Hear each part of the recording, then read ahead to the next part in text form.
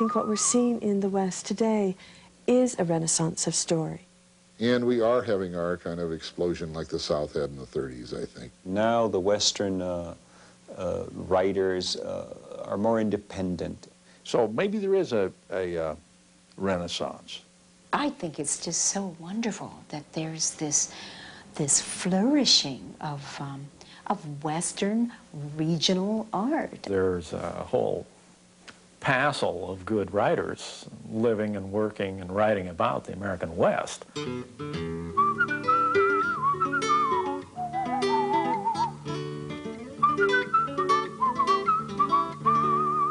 talk about essences of the West, of big canvas with hard lives being lived against it.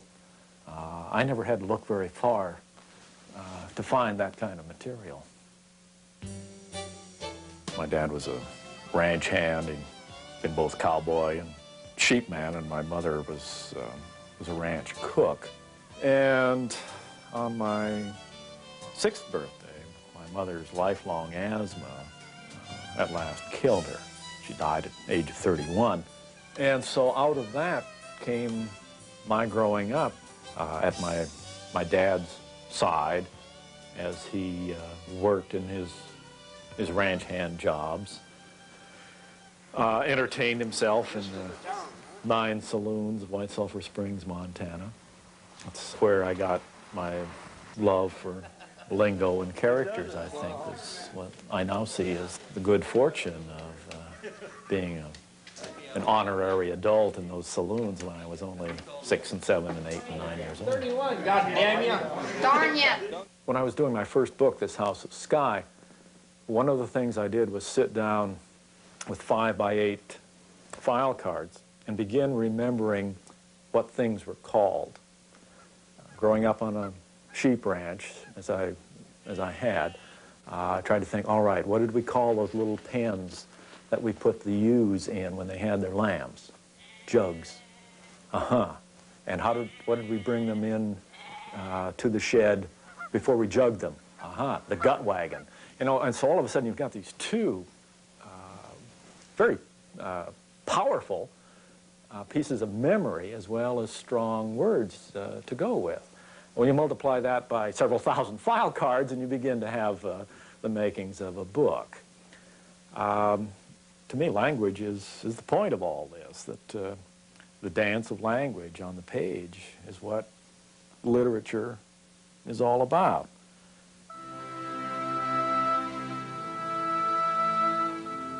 To me, the fact that many of us grew up in, well, really as American peasants out there, gives us something very strong to write about.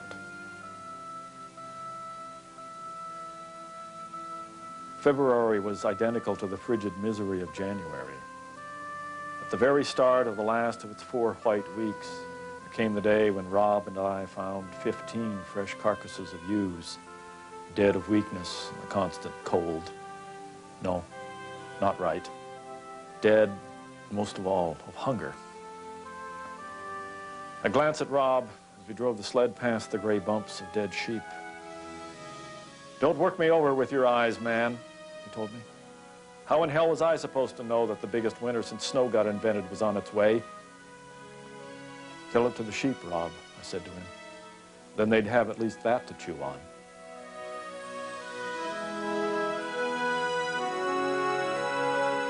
Much of the history of the American West is change.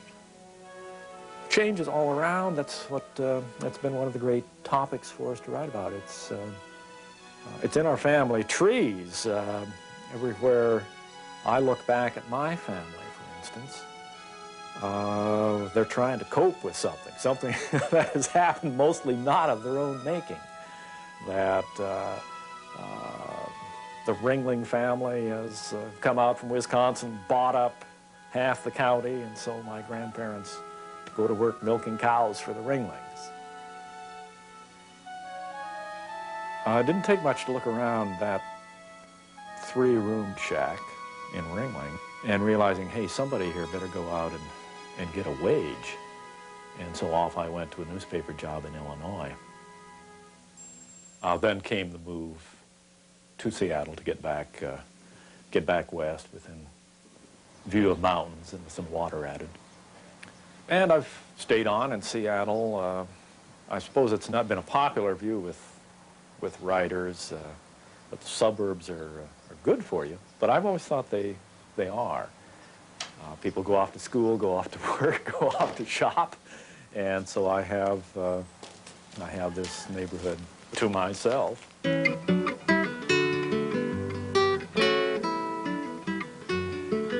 Winter Brothers is a book I was drawn to doing by the diaries of James Swan. Kept copious diaries out here along Puget Sound, the Strait of Juan de Fuca, and all the way out to Cape Flattery for many decades in the 19th century. And so I spent the winter of 1978 and 79 taking the 90 days to go around to the sites where Swan had lived and recorded his things, and did a kind of a biography of a journal, I suppose. Cape Flattery is, as I have said, as far west as you can step on the mainland 48 states of America.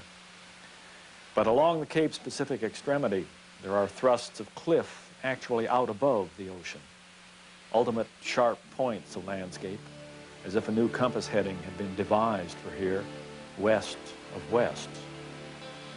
From a logging road, I climbed down the forest trail to the tip of the Cape's longest finger of headland. At the trailhead, the Makah Tribal Council has nailed up alarming signs: rugged high cliffs, extremely dangerous area, enter at own risk. The final brink of the trail lives up to them by simply snapping off into midair. Surf pounds underfoot with surprisingly little noise, but wind makes up for it. I crouch carefully, not to be puffed off the continent. Peer out the half-mile or so to Tatoosh, the lighthouse island here at the entrance to the Strait of Juan de Fuca. I think all writers are regional in the sense that it is their place that gives them a sense of who they are, an identity. All great literature, great art, or, springs from a particular place. I think the landscape defines who we are. Certainly landscape shapes culture.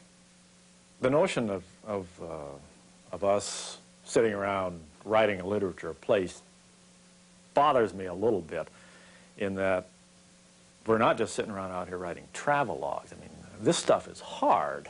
It's got a lot of years and craft and art and everything else. Landscape, empty spaces, outdoors, and I think things like that are reflected in the difference between Eastern and Western writing.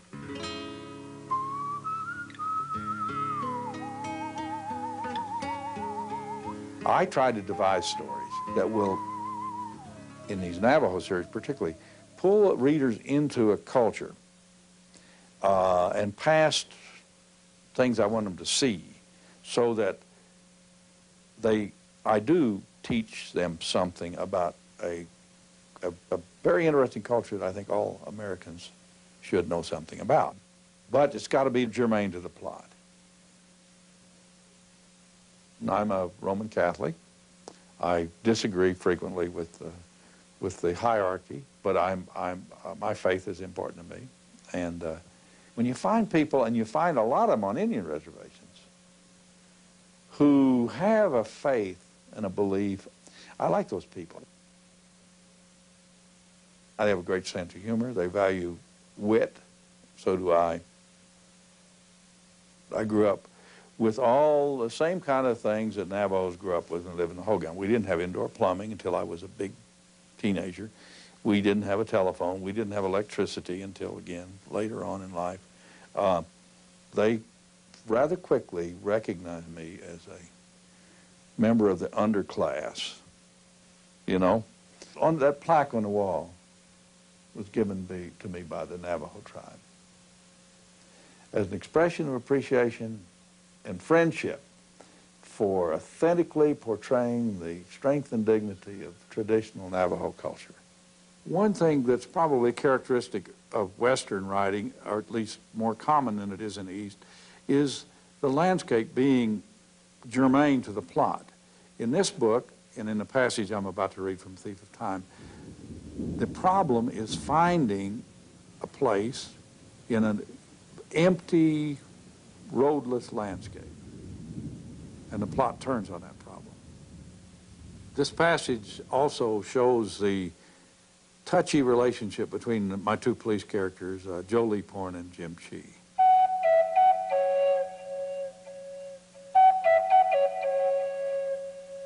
The Utah, Arizona, New Mexico border country is a maze of washes, gulches, draws, and canyons, thousands of them. And in their sheltered, sun-facing alcoves, literally scores of thousands of Anasazi sites. What Etcity had given Leaphorn was like a description of a house in a big city with no idea of its street address. That narrowed it to an area bigger than Connecticut, occupied by maybe 5,000 humans. And all he had was a site description that might be as false as its location obviously was. Perhaps Chee had done better. An odd young man, Chee, smart apparently, alert, but slightly what? Bent? Not exactly. It wasn't just a business of trying to be a medicine man, of following utterly incongruous with police work. He was a romantic, Leaphorn decided. That was it. A man who followed dreams. She seemed to think an island of 180,000 Navajos could live the old way in a white ocean. Perhaps 20,000 of them could, if they were happy on mutton, cactus, and pinon nuts. Not practical.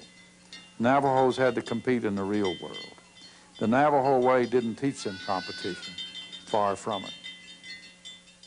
I've been accused by critics a time or two of stopping the action to describe thunderstorms and clouds, and I admit a weakness for that. Leaphorn walked. The sun emerged. In places, the sandstone landscape was littered with hail. In places, the hot stone steamed. The sun was low now and warm against the side of Leaphorn's face. The afterglow faded from the cliff tops. He walked tensely, stopping every few yards, both to listen and to make sure that his breathing remained slow and low. Once he was startled by a sudden scurrying of a rodent, and then, mid-stride, he heard a voice. He stood motionless, straining to hear more. It was a man's voice, coming from somewhere down canyon. Then he heard in the darkness a sound of running and of panting breath. It was coming directly toward him. Leaphorn managed to thumb back the pistol hammer to full cock and half raise the .38. Then, looming out of the darkness, came the bulk of the dog. Leaphorn was able to lunge sideways toward the split cliff and jerk the trigger. Amid the thunder of the pistol shot, the dog was on him. It struck him shoulder high. Because of Leaphorn's lunge, the impact was glancing. Leaphorn found himself scrambling frantically upward over the boulders and brush. He squirmed upward, reaching a narrow shelf. There, the dog couldn't possibly reach him. He turned and looked down. He felt the nausea of a system overloaded with adrenaline. He was safe for the moment from the dog, but he was totally exposed to the dog's owner. I don't have, in most of my books, much violence. The mystery tends to be not so much who did it as why it's being done. I was a rifleman in the infantry in World War II, and you saw a lot of death. I won a couple of decorations, and then I got badly wounded, and then I worked as a police reporter, so you're working around the bad guys. I work myself in corners all the time where you don't know exactly what you're going to do next. Well, I'm never going to get involved. I was really stuck on the dark wind. Couldn't find a way to motivate my policeman to be where he needed to be. And so Marie said, why don't you go out on the reservation? And while we were out there, or just before we got out there, somebody had vandalized a windmill. Odd thing to do in dry country. Why would anybody vandalize a windmill? I've suddenly we could see why somebody might vandalize a windmill, and we hurried home and I finished a book. And the whole book revolves around that vandalized windmill. I've written about as much, maybe more nonfiction than fiction. I've had a book of essays published. I've written all sorts of the long pieces that hold apart the photos in coffee table books. I have a weakness for empty places. But if you share my taste for isolation, late summer or early spring are ideal times to visit. I like to climb down from the rim to White House ruins, take off my shoes and socks, and splash through the shallow water to the cottonwoods under the cliff dwelling. And up and down the stream, painted on the tough, dark deposits of desert varnish that stain the sandstone, are the pictographs, the work of basket maker Anasazi, Hopi, and Navajo. You wander along the cliffs, finding abstractions, snakes, birds, the familiar humpback shape of Kokopelli playing his flute, a frog, a large man with arms raised in supplication. I think these are messages left for us that we've forgotten how to read. The cliffs remind me of how little space I occupy, the pictographs of how little time.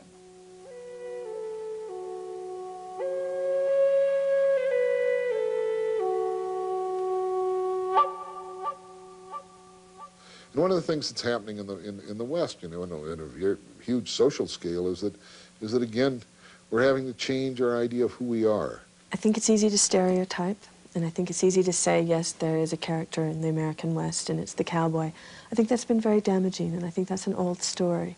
If you just get past the outline of the cowboy hat, there's all this other stuff going on back there, which is a whole hell of a lot more interesting.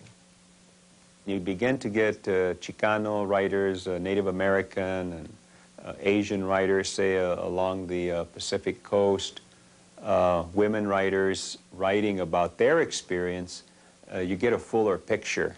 And amongst the minority people, as we are writing about our lives, I feel that we have a very strong sense that we are also creating and building culture.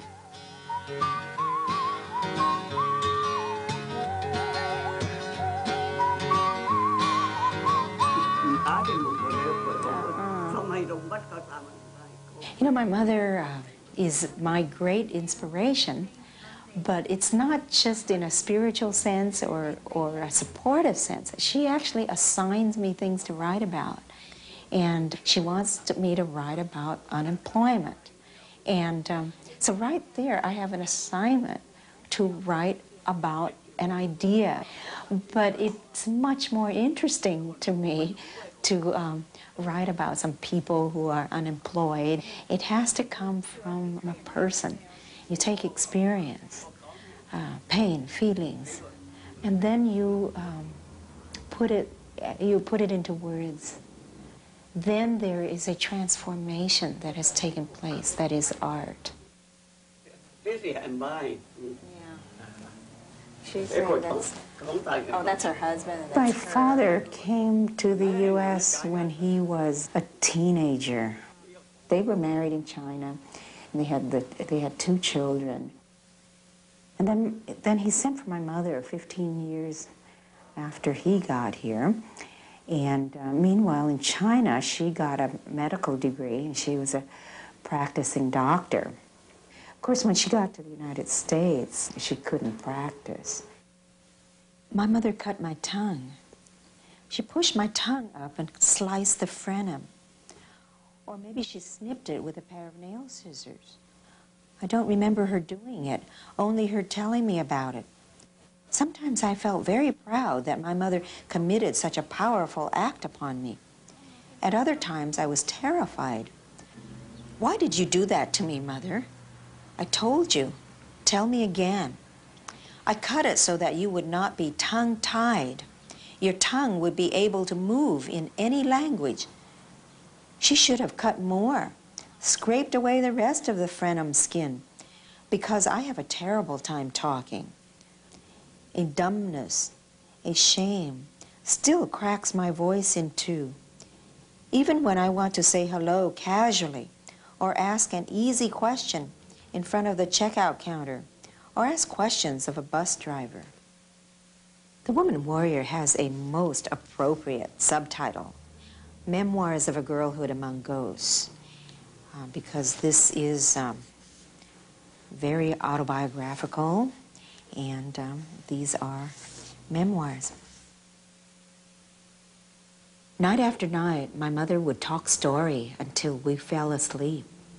I couldn't tell where the stories left off and the dreams began. After I grew up, I heard the chant of Fa Mutlan, the girl who took her father's place in battle. Instantly, I remembered that as a child, I had followed my mother about the house, the two of us singing about how Fa Mutlan fought gloriously and returned alive from war to settle in the village. I would have to grow up a woman warrior. I wrote Woman Warrior and China Men almost as if I were a translator. All the time there was building up in me, well, when do I get to use my language, which is slangy and Berkeley and modern, and so I just, that's what Tripmaster Monkey was all about. Whitman I Sing is a hip, post-beatnik, pre-hippie of the mid-60s. Whitman stood at the bus stop on the corner of Arguello and Fulton. He was avoiding the corner where the grizzly bear on one rock and the mountain lion with tense shoulders on the opposite rock looked down at you. The Muni bus came along on the cables not too much later. On the ride downtown, out the bus window, he kept spotting people who offended him in their postures and gestures, their walks, their nose blowing, their clothes, their facial expressions. Normal humanity, mean and wrong. Out of a pocket, he took his Rilke. For such gone days, he carried the notebooks of Malta Lored's Briga in his pea-coat and read out loud to his fellow riders. None of the passengers was telling Whitman to cool it. It was pleasant then for them to ride the bus while Rilke shaded and polished the city's grays and golds. Whitman has begun a someday tradition that may lead to a job as a reader riding the railroads through the West. Along the Big Sur Ocean, Jack Kerouac. On the way to Weed of Mice and Men. In the Mother Lode, Mark Twain and Robert Louis Stevenson. Travelers will go to the reading car to hear the long novels of the country they were riding through for hours and for days. Whitman's talent was that he could read while riding without getting car sick. Whitman has just put on a show in which he's included everybody he knows. And the reviews have just come in, and he's reading them on stage. Look, East meets West, exotic, Sino-American theater, snaps, crackles, and pops like singing rice, sweet and sour. They sent their food critics. They wrote us up like they were tasting Chinese food. They think they know us, the wide range of us, from sweet to sour, because they eat in Chinese restaurants. I think, he tried explaining, that history being trapped in people means that history is embodied in physical characteristics. And do you know what part of our bodies they find so mysteriously inscrutable? It's our little eyes. They think we're sneaky, squinting at them through spy eyes. And that's why you girls are slicing your eyelids open, isn't it? I don't want to kiss eyes that have been cut and sewn, like she ate something too hot, the jalapeno look. She'll have to meet new guys who will believe she was born like that. She'll draw black lines on top of the scars and date white guys who don't care one way or the other, single lid, double lid.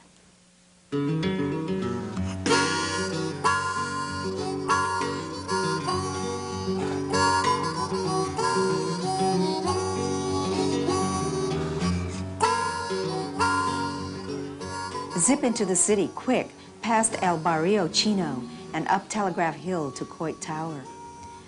Whitman parked next to Christopher Columbus. "Welcome to my estate, Tanya," said Whitman, as he opened the car door for her. They went up the stairs that were the stairway of Rita Hayworth's mansion in Pal Joey. The elevator doors were in the middle of a mural about workers turning wheels of cable, a tower of WPA artwork, women in white hats and aprons assembling milk. The Golden Gate, the most bridge-like of bridges, swept them from the Green Presidio to the Marin Hills, where the Manzanita and the bridge are the same red. Fog poured out of the forest. His grandmother liked being taken for Sunday drives. Tanya would enjoy meeting her. They didn't have to worry about meeting Tanya's family. White people don't have families. They're free.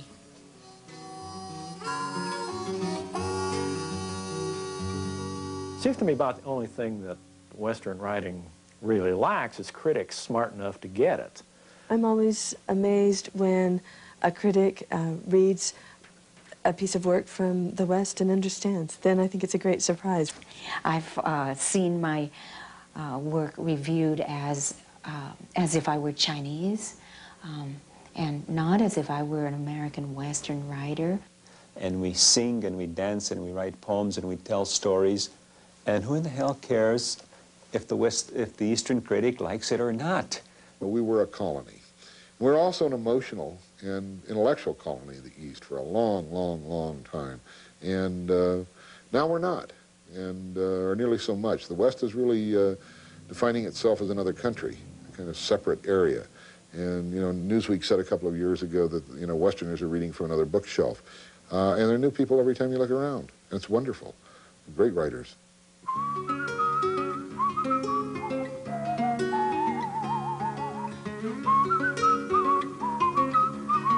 It's amusing, but does it belong in this story?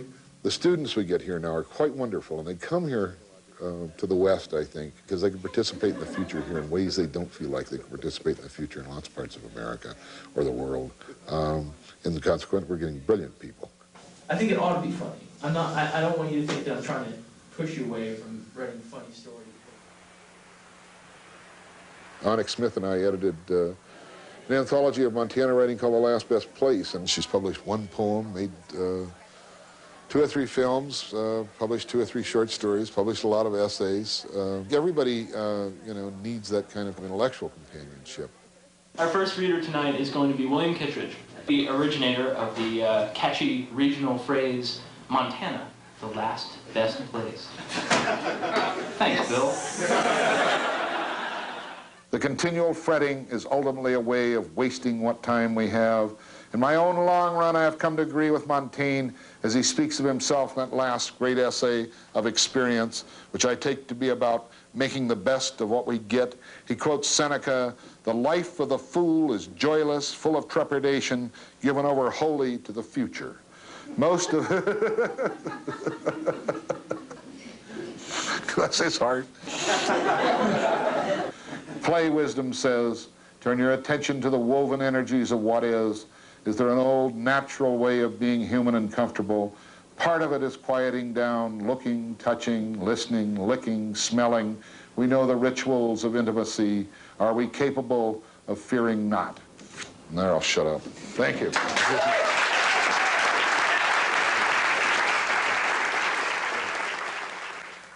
We're Not in This Together is a story that started in my imagination in the middle 1970s when a friend of mine, a woman named Mary Pat Mahoney, who was a student actually, and someone I knew quite well, was dragged out of a tent in Glacier Park by a grizzly bear and part ways eaten.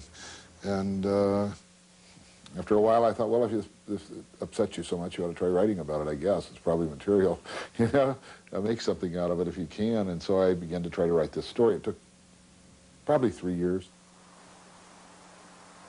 There were no clouds anywhere in the long sky reaching off south and west from the peaks. Quartz Lake shone under the late afternoon sun.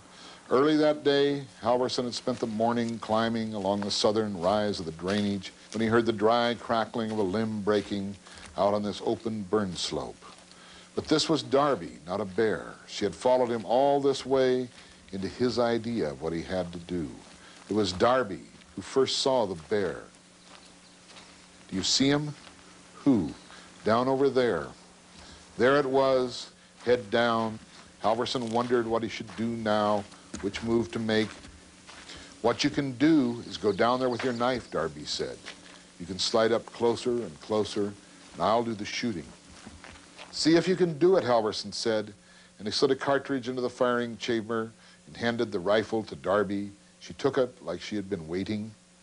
Only when he moved closer, low to the ground, looking upward through the leafy green brush, did Halverson at last see the animal. He was being watched.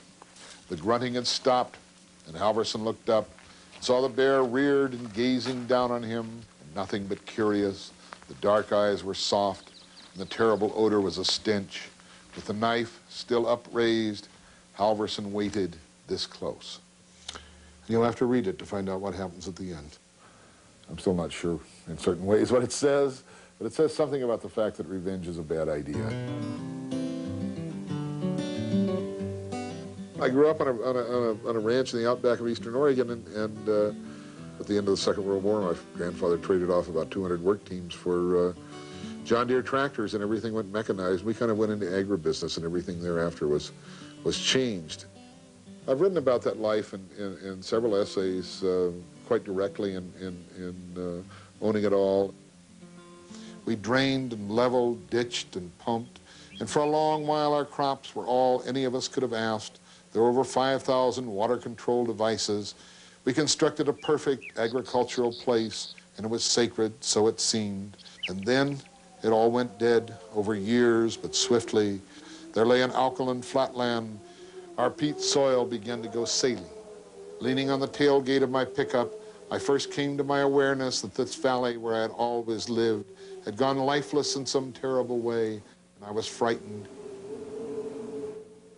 At that point, I was 35 or 6 years old, and I thought, you know, I really don't want to do this anymore. I really am not interested in being. I was completely nuts about books and trying to write and all this sort of thing at that time. And I remember I was also getting a divorce. I lived fairly recklessly for a while.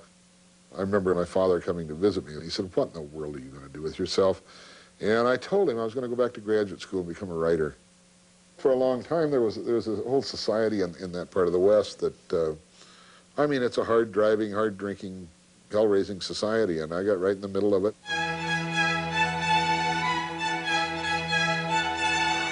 Where I like to head out of Missoula is upstream along the Blackfoot River, the asphalt weaving and dipping, with some fine, thin, fragile music cutting out from the tape deck. Such music is important in the early day. It always seems like a good idea those mornings up along the Blackfoot, to stop at the Wheel Inn on the near outskirts of Lincoln. One drink for the road and some banter with a hippie girl tending bar, but wrong. After the first hesitation, more stopping at such establishments is inevitable and quite enjoyable, one after another. Soon that fine blue bowl of heaven and your exquisite freedom are forgotten. No more Vivaldi. It's only noon. You're playing tapes and singing along, wondering if you could have made it in the country music business. By now, you are a long and dangerous way from home and somewhat disoriented. You have drifted into another mythology called lonesome traveling and lost highways, a place where you really don't want to be on such a fine spring day. Once it seemed like pure release to learn you could vote with your feet, or better yet, load your gear in some old beater pickup truck and drive. For some of us, the consequences of such escape tended to involve sitting alone with a pint bottle of whiskey. The concept was grand and theatrical, but doing it, getting away, was oftentimes an emotional rat's nest of rootlessness. Country music, all that worn-out drifter syncopation, turned out to be another lie, a terrific sport, but a real thin way of life. Yo-de-yo-de-yo-de-yo-de-yo. The big issues of life, rather than the shoebox mentalities of you sometimes get off of, you should pardon the expression, Manhattan Island, where the imagined affronts of a parent 30 years ago or somebody you went to school with becomes the little musical chord for your novel.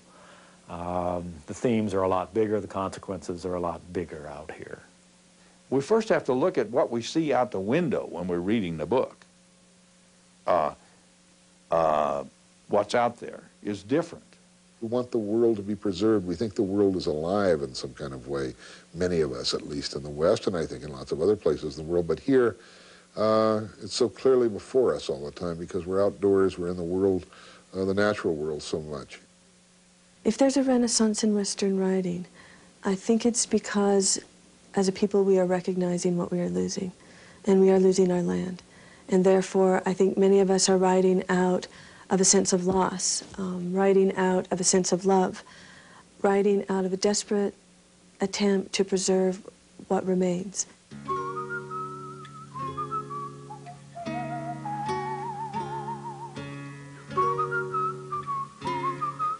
From my point of view, being a Westerner is digging in, staying put, and feeling a deep sense of connectedness and rootedness. My ancestors' bones lie here, and I feel certain that mine will too.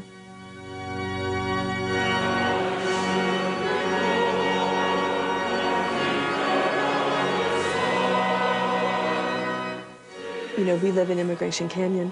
We live right on the Mormon Trail, and so there isn't a day that goes by that we don't come out of the canyon and think about Brigham Young looking out over the valley and saying, this is the place. And there are those of us who still believe that.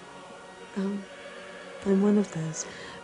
And it means something to me that my people came here out of a sense of spiritual sovereignty. So I guess that's Western. I belong to a clan of one-breasted women. My mother, my grandmothers, and 6 aunts have all had mastectomies. 7 are dead. The 2 who survive have just completed rounds of chemotherapy and radiation. I've had my own problems.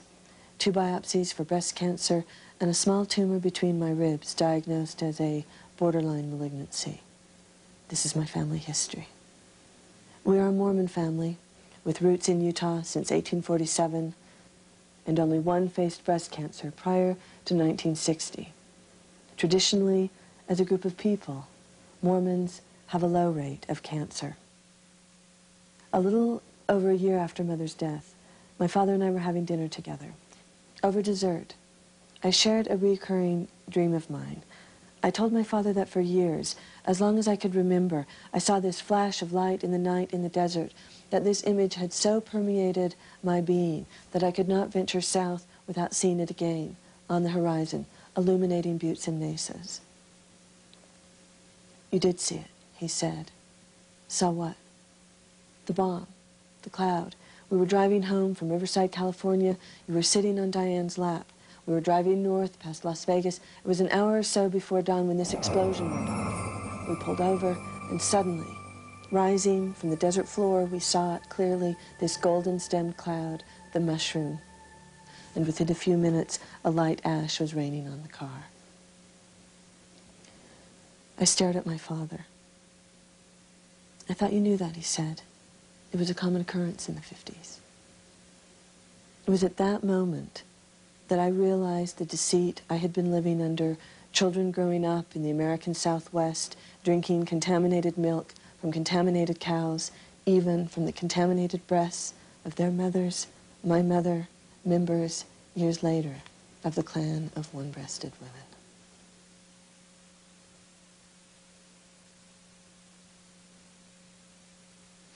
You know, I think you uncover stories like this in your family history, and you're no longer comfortable. I crossed a line, not only metaphorically, but physically. And I think that's where I made the personal decision to commit civil disobedience with other women from Utah, with other family members, not only in the name of peace, but in the name of the clan of one-breasted women. And I think this is where, once again, a poetics of place, the bird refuge, a passion of the land, of the natural world, of wings and water, unknowingly gave birth to a politics of place, where we literally do stand our ground in the places that we love. That sacred rage propels not only the writing, but our lives. Refuge is the story of the rise of Great Salt Lake during the floods of the 1980s and the demise of the Bear River Bird Refuge, and also about my mother's diagnosis with cancer. I am reminded that what I adore, admire, and draw from Mother is inherent in the earth. My mother's spirit can be recalled simply by placing my hands on the black humus of mountains or the lean sands of desert. Her love, her warmth, and her breath, even her arms around me, are the waves, the wind, the sunlight, and water.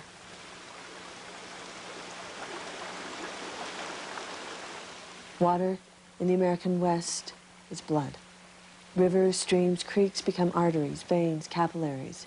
Dam, dike, or drain any of them, and somewhere silence prevails. No water, no fish. No water, no plants. No water, no life, nothing breathes. The land body becomes a corpse. Where there is water, the desert is verdant.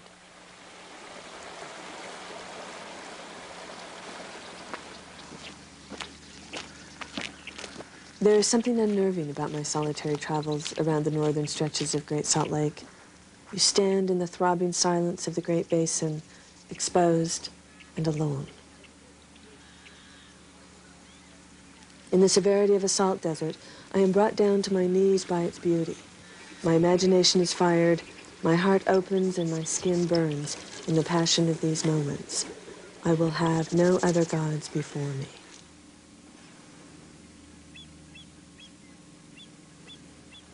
Many of the teachings within the Mormon Church I love deeply. The sense of family, the sense of community, the sense of accountability, the work ethic, prayer. All of those things are central to my life as a spiritual practice. There are other things that I don't feel comfortable with. The sense of patriarchy, the dogma that is with any religion. It is both a blessing and a burden. And there is that shadow side. And maybe that's what I mean when I talk about writing out of a broken heart. It's never easy to defy convention. And I think every time a writer picks up a pen, you are breaking loyalties. Because if we tell the truth, we have to.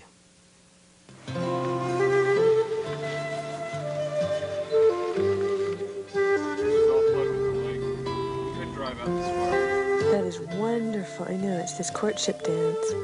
The female with the low posture and the male kind of showering her with water.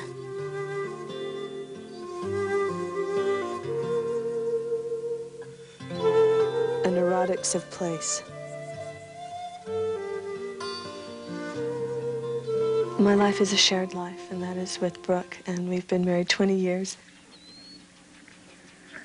D.H. Lawrence writes, "In every living thing there is a desire for love, for the relationship of unison with the rest of things."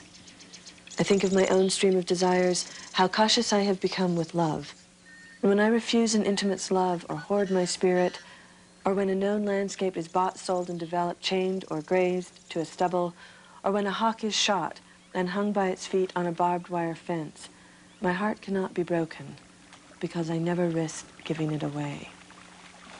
But what kind of impoverishment is this, to withhold emotion, to restrain our passionate nature in the face of a generous life just to appease our fears? A man or woman whose mind reigns in the heart when the body sings desperately for connection can only expect more isolation and greater ecological disease. Our lack of intimacy with each other is in direct proportion to our lack of intimacy with the land. We have taken our love inside and abandoned the wild. There is something in the West that says, I am going to find it, but, oh, I didn't find it. So where is it? So I have to keep going. People have moved around a lot out here simply because, among other things, boom and bust has made them go hither and yon as work presented itself or didn't. I think Western writing tends to reflect naturally the kind of people who are attracted to the West.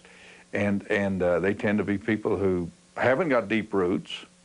You have to realize that there's no place to progress to pretty quick, and that what we need to do is stay put and take care. When you look at the Navajo people, the Shoshone people, the Ute people here in Utah, We do have models for deep inhabitation, but I don't think, as a Westerner of European descent, we don't know that yet. And that's what I think we're in the process of discovering. I think we have to add to that formula the Spanish-Mexican influence of the West that predates Anglo-America by centuries.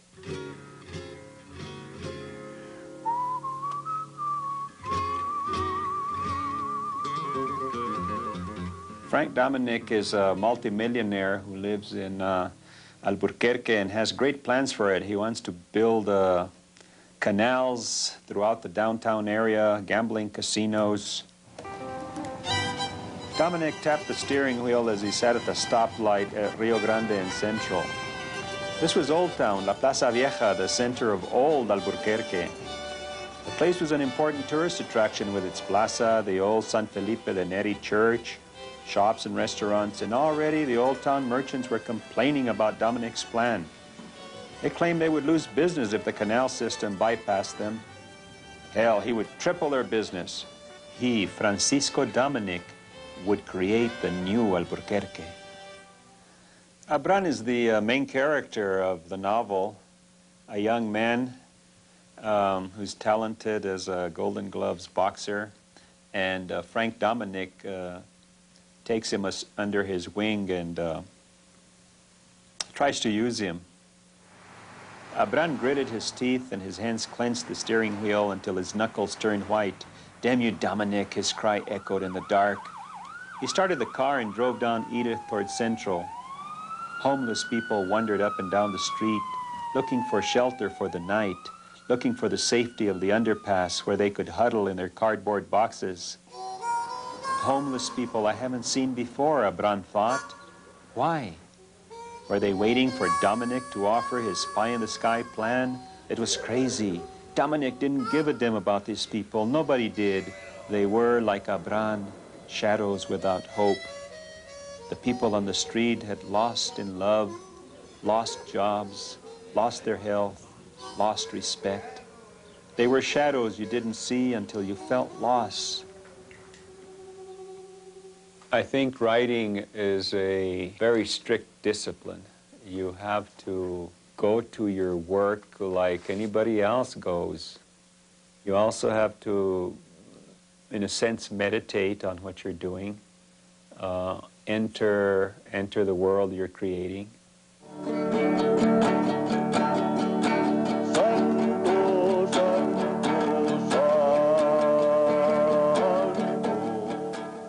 I ran up the steps and entered the dark, musky church. I genuflected at the font of holy water, wet my fingertips, and made the sign of the cross. The lines were already formed on either side of the confessional, and the kids were behaving and quiet.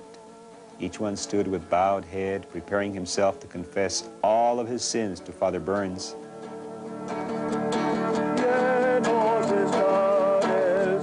I closed my eyes and tried not to be distracted by anything around me. I thought hard of all the sins I had ever committed, and as I said many prayers as I could remember, I begged God forgiveness for my sins over and over, but I was not satisfied. The God I so eagerly sought was not there, and the understanding I thought to gain was not there.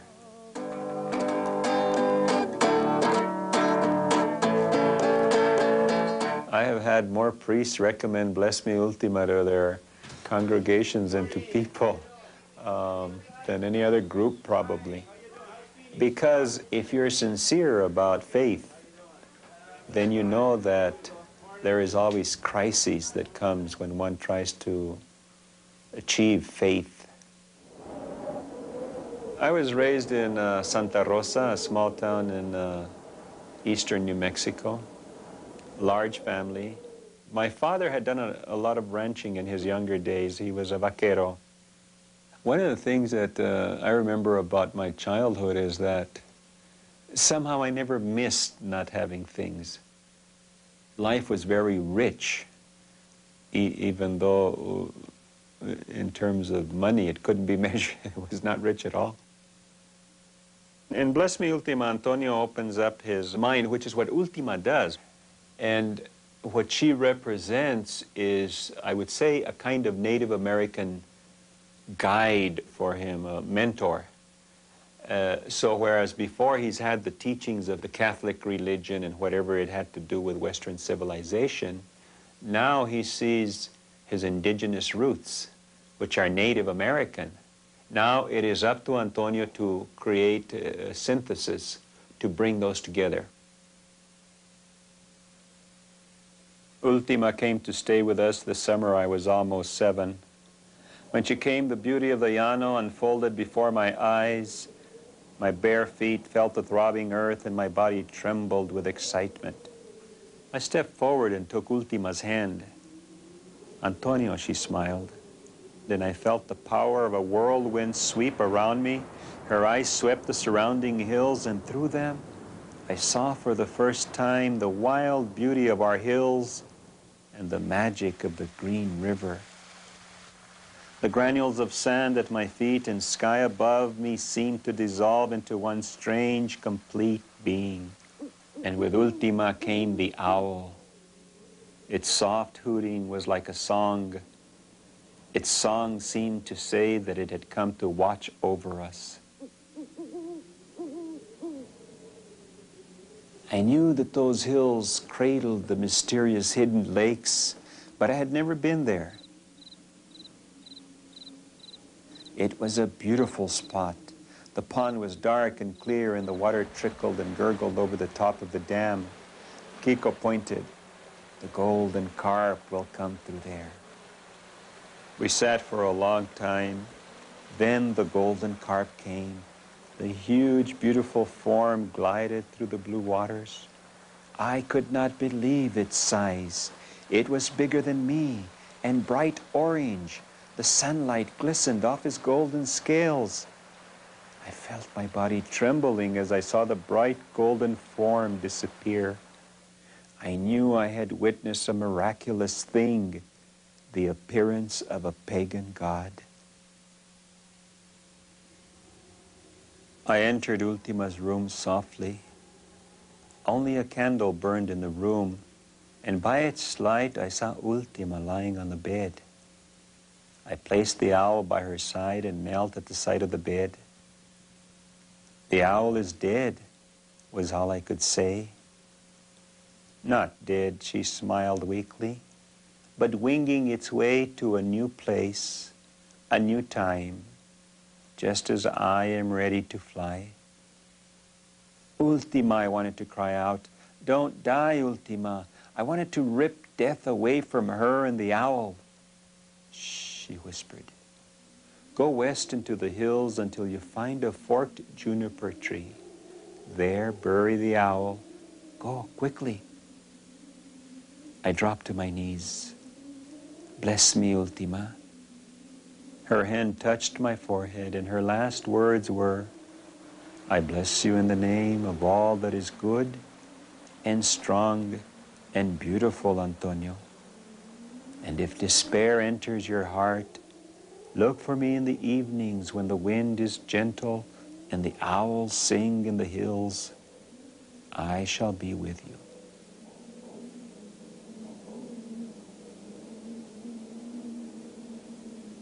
The spirit of those places where we can be rejuvenated, regenerated, and understand our spiritual connection to the earth have to be preserved. And the developers of the West don't understand that. So I think it's very incumbent upon us as poets and writers to remind our communities of that relationship that we have and how important. And if we lose it, we lose part of our humanity. A lot of writers in the West are trying to talk about getting back into contact with the self that we are, with who we really are and what we really want. I feel that we're building the culture of the West. To push the edges on this stuff. That's where the greatness lies. A good story is number one. Is this unspoken hunger that can only be addressed and fed through the land, through our relationship to the earth, to something other. I feel very connected to family and community and the spirituality of the place.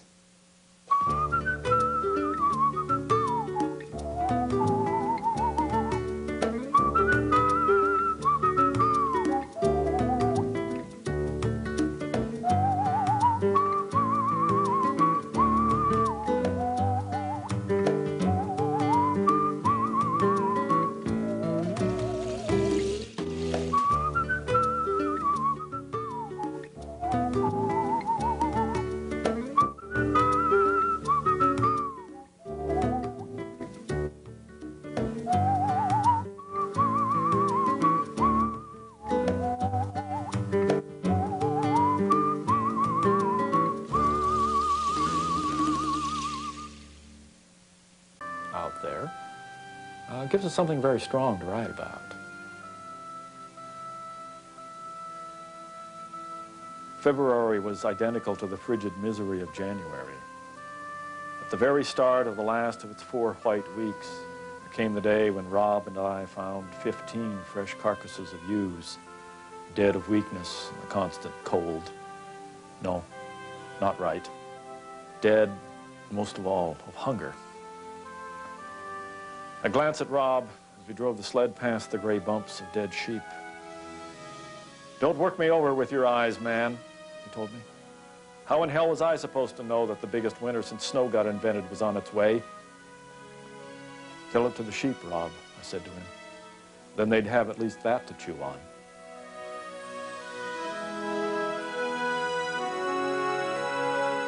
Much of the history of the American West is change. Change is all around. That's been one of the great topics for us to write about. It's in our family. Trees, everywhere I look back at my family, for instance, they're trying to cope with something that has happened mostly not of their own making. That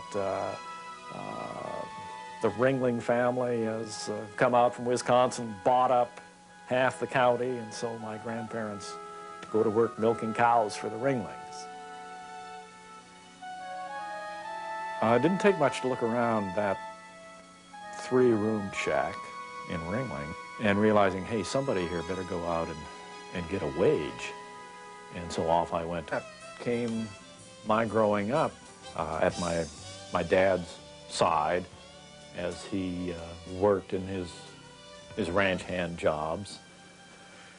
Entertained himself in the 9 saloons of White Sulphur Springs, Montana.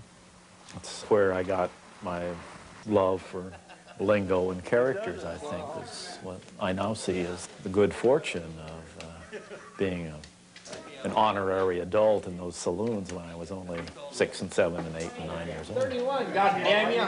Darn you. When I was doing my first book, This House of Sky, one of the things I did was sit down with 5x8 file cards and begin remembering what things were called. Growing up on a sheep ranch, as I had, I tried to think, all right, what did we call those little pens that we put the ewes in when they had their lambs? Jugs. And what did we bring them in to the shed before we jugged them? The gut wagon.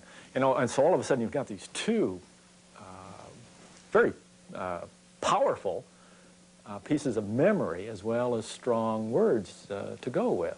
When you multiply that by several thousand file cards and you begin to have the makings of a book. To me, language is the point of all this, that the dance of language on the page is what literature is all about.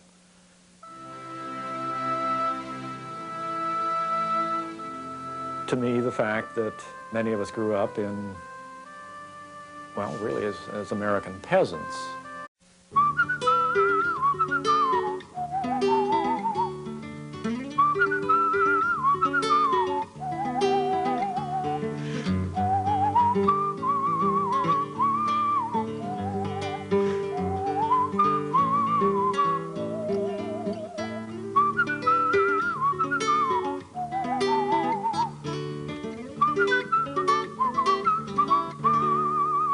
I think what we're seeing in the West today is a renaissance of story. And we are having our kind of explosion like the South had in the 30s, I think. Now the Western writers are more independent. So maybe there is a renaissance. I think it's just so wonderful that there's this flourishing of Western regional art. There's a whole passel of good writers living and working and writing about the American West. You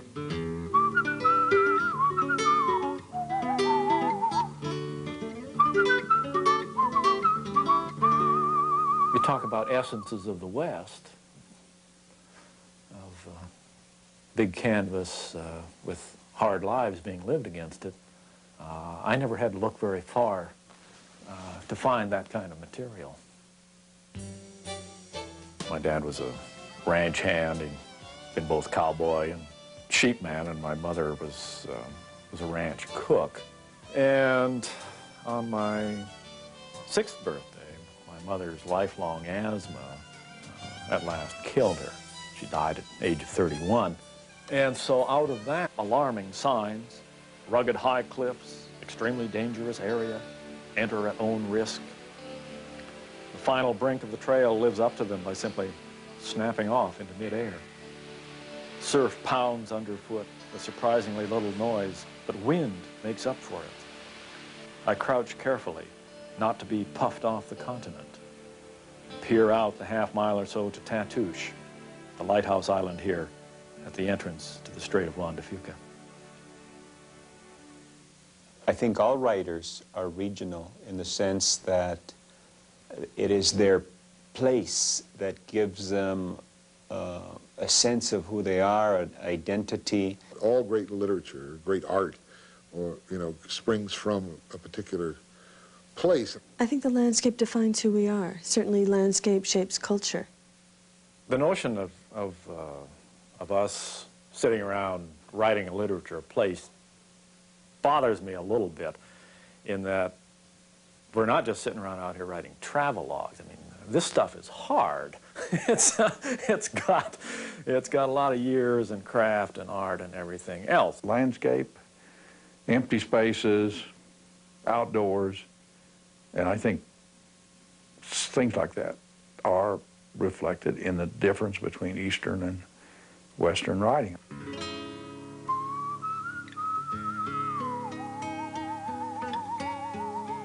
I try to devise stories that will, in these Navajo series particularly, pull readers into a culture and past things I want them to see. A newspaper job in Illinois.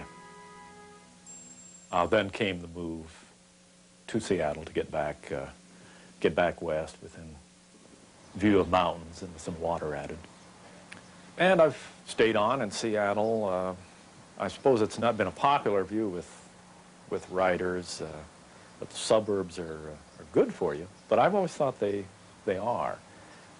People go off to school, go off to work, go off to shop, and so I have this neighborhood to myself.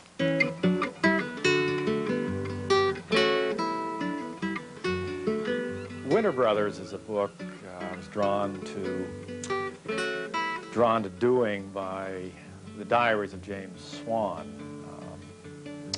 Kept copious diaries out here along Puget Sound, the Strait of Juan de Fuca, and all the way out to Cape Flattery for many decades in the 19th century. And so I spent the winter of 1978 and 79 taking the 90 days to go around to the sites where Swan had lived and recorded his things, and did a kind of a biography of a journal, I suppose.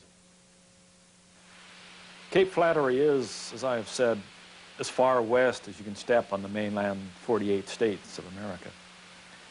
But along the Cape's Pacific extremity, there are thrusts of cliff actually out above the ocean. Ultimate sharp points of landscape, as if a new compass heading had been devised for here, west of west. From a logging road, I climbed down the forest trail to the tip of the Cape's longest finger of headland.